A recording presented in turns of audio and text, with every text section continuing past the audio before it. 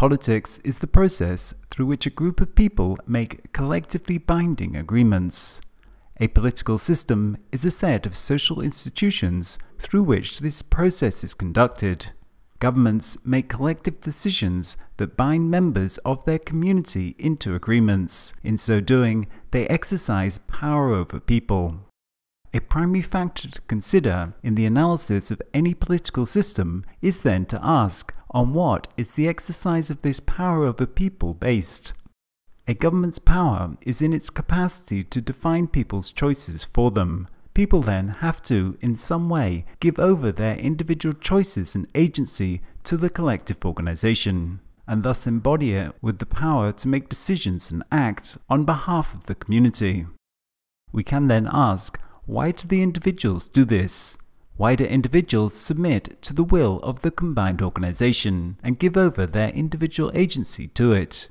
On what basis is the political system's authority seen to be legitimate by the people? As the legitimacy of a political system is foundational to its construction, it will shape its most basic overall structure and workings. Legitimacy is commonly defined in political science and sociology as the belief that a rule, institution, or leader has the right to govern. It is a judgment by the individual about the rightfulness of a hierarchy between rule or rulers and the subjects, and about the subordinates' obligations to the political system. Legitimacy is a value whereby something or someone is recognized and accepted as right and proper. Three types of political legitimacy have been identified by the German sociologist Max Weber, which he described as being traditional, charismatic, or rational legal. Traditional legitimacy derives from societal custom and habit that emphasizes the history of the authority or tradition.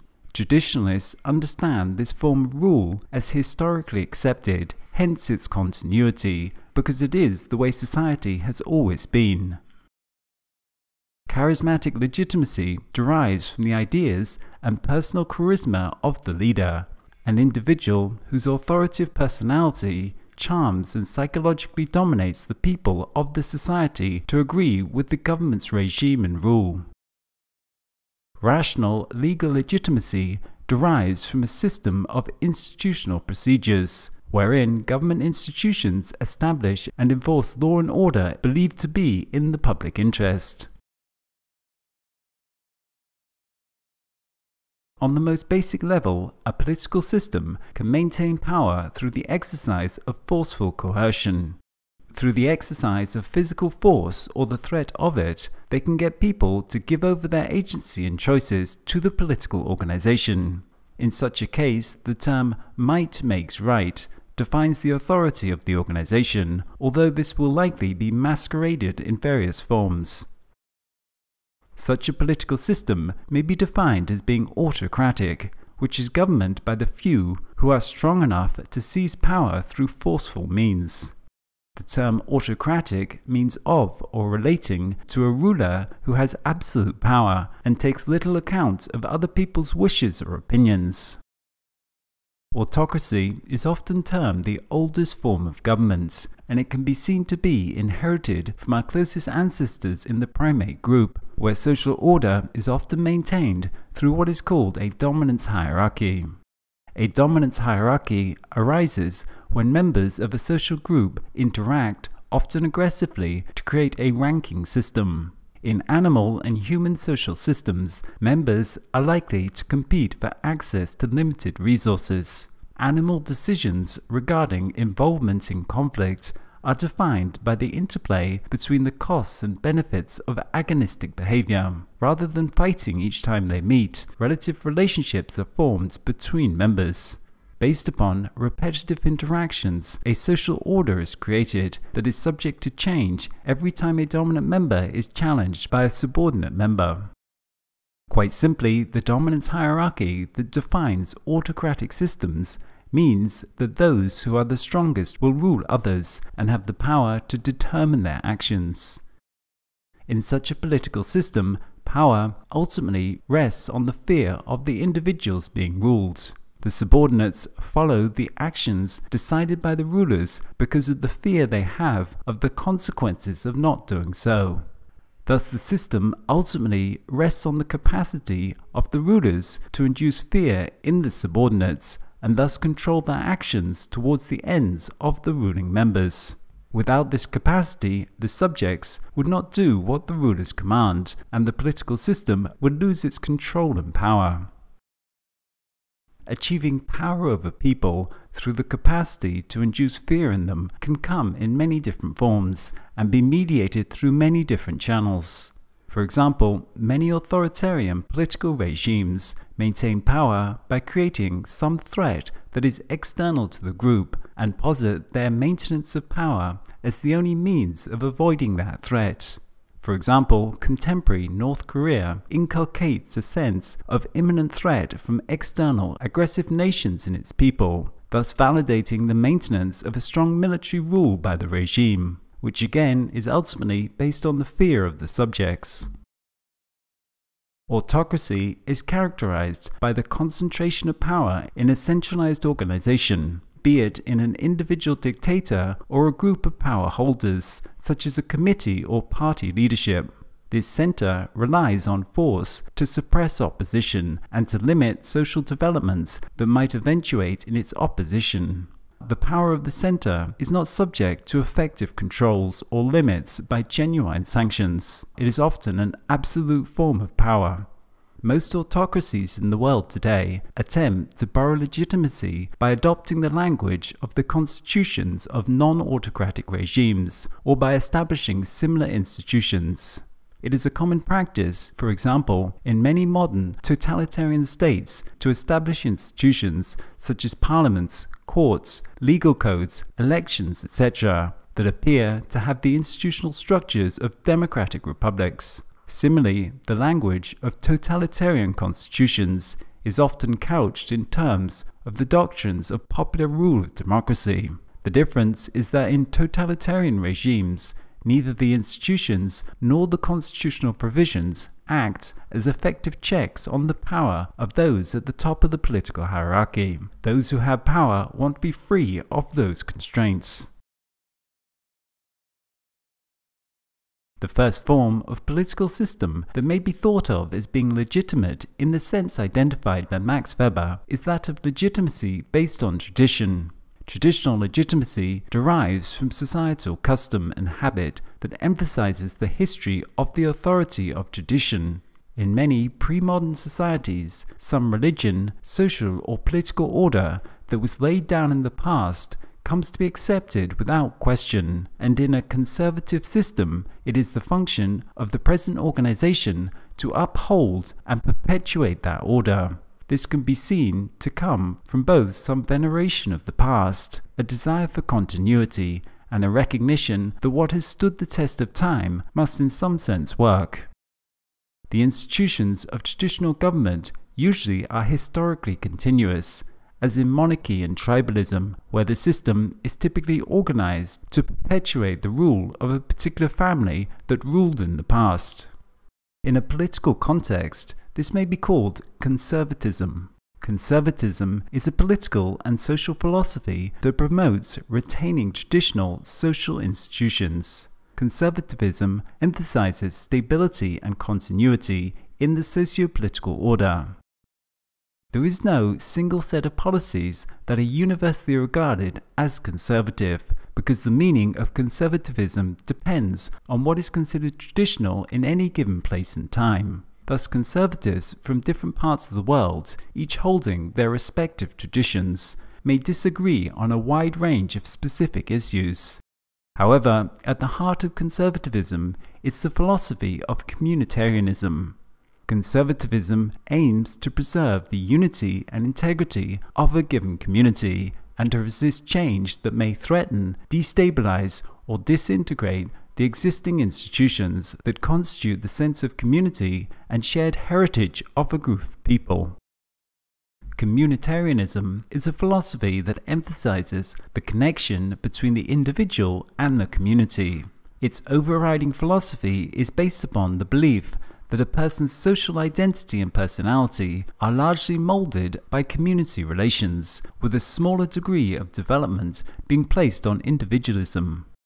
A core tenet of conservatism is the rejection of the application of abstract reasoning towards remaking society based upon theoretical principles, instead asserting that political reality is an embodied phenomenon, embodied within existing social, cultural, and political institutions that conservatism desires to retain.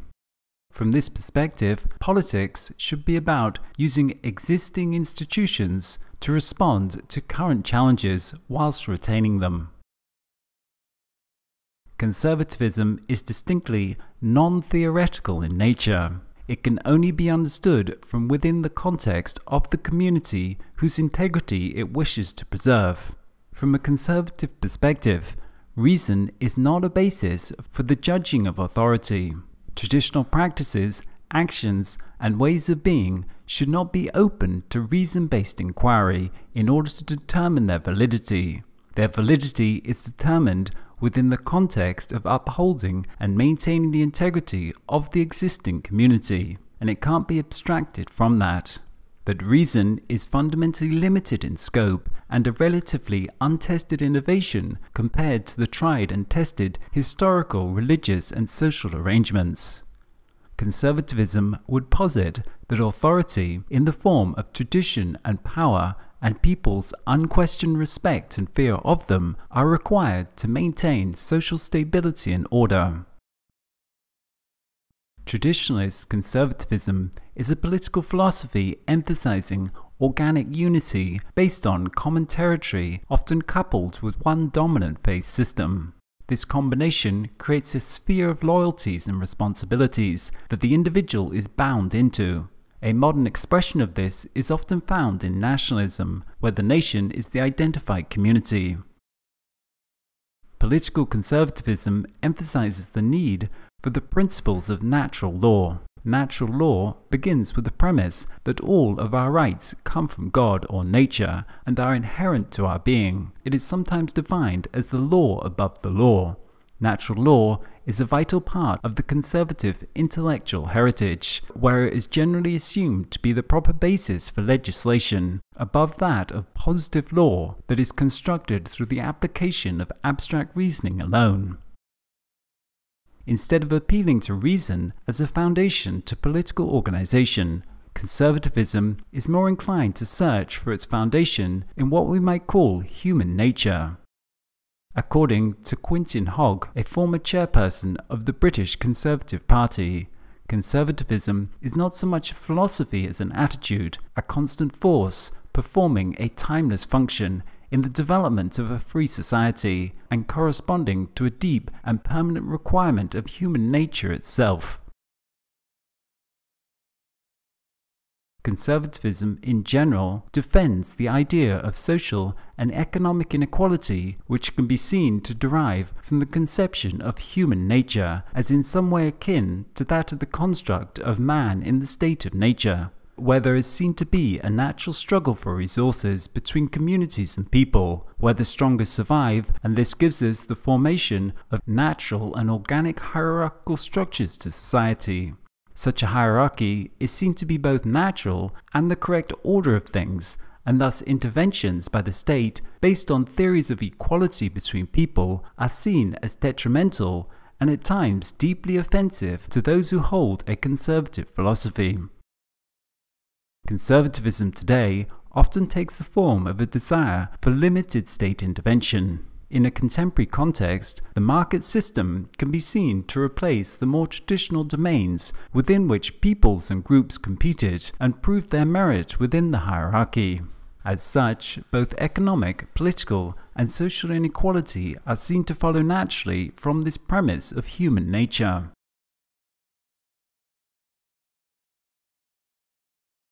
The third form of legitimacy for government that Max Weber outlined was that of rational legal legitimacy.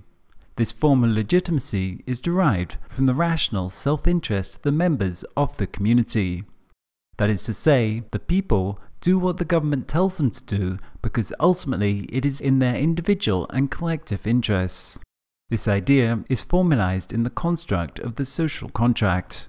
The basic intuition of social contract theory is that people have rights, and they give over these rights to a single governing organization in exchange for the protection of their life, liberty, and property. In such a formulation of government, power is seen to come from the individual members of the community. They then give over some of their freedom and invest it in the centralized authority, ultimately because they see it as in their best interests. Government is then formalized in terms of contracts, wherein freely consenting individuals give over their choices and actions and submit to follow a centralized authority out of their own interests. There are a number of key elements to this model for us to note. Firstly, that power is seen to derive from the people. It derives from the inalienable rights of the individual. Secondly, the system is one based on reason and rationality, as encoded in contracts and laws. Thirdly, that the ultimate aim of the system is that of personal fulfillment and the greatest benefit to the greatest number of people. In this formulation of political systems, power is seen to derive from the people. A political organization wherein ultimate power is seen to rest not in some governing organization, but instead with the people, is called a republic. A republic is a state in which supreme power is held by the people, but is typically exercised by some set of elected representatives. The term republic is the broad term meaning ruled by the people, which must include some democratic elements within it. Theoretically, power and freedom reside with the individual citizen, but they freely consent to give over this to form governing institutions. Government institutions are then designed to enforce law and order in the public interest. If the government fails to act in the common interest, then the people have the right to replace that government with a new one. The theoretical construct of the social contract and republics is expressed in constitutions, which often start with the implicit or explicit statement that the constitution is an expression of the people's will and rights. In the modern world, constitutional democracy is the primary type of non-autocratic government. The minimal definition in institutional terms of a constitutional democracy is that it should provide for a regularized system of periodic elections with a free choice of candidates, the opportunity to organize competing political parties, adult suffrage, decisions by majority vote with protection for minority rights, an independent judiciary, constitutional safeguards for basic civil liberties, and the opportunity to change any aspect of the government system through agreed procedures. The move towards republican political organization that has taken place during the modern era has been underpinned by the underlying cultural transformation from a religious-based culture to a reason-based form of culture. The rise of reason and rational social institutions throughout the modern era has, within the political realm, been translated into a huge rise in liberal republicanism, which in many ways has been the defining characteristic of the modern era's political transformation. Pre-modern conceptions of government are invariably based upon some conception of natural law. Natural law is a philosophy asserting that certain rights are inherent in virtue of human nature and are typically seen to be given by some religious tradition or transcendental source. Good governance is then largely equated to what the moral code deems to be correct, good or right. Traditional political philosophy believed the political society required virtuous rulers. However, in the modern era, social institutions came to be designed around rational self-interest, and the role of natural law, human nature, and virtue are diminished. This break from tradition was most famously expressed in the work of Nicholas Machiavelli, who was one of the first political theorists to decouple ideas of human virtue from practical matters of exercising political power.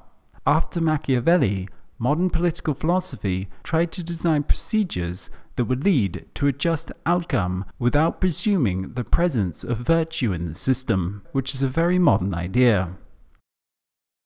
Political society was to be based on rational self-interest, as was found expressed in the work of Adam Smith, who tried to illustrate how overall beneficial outcomes for society could be achieved even when people followed only their self-interested ends.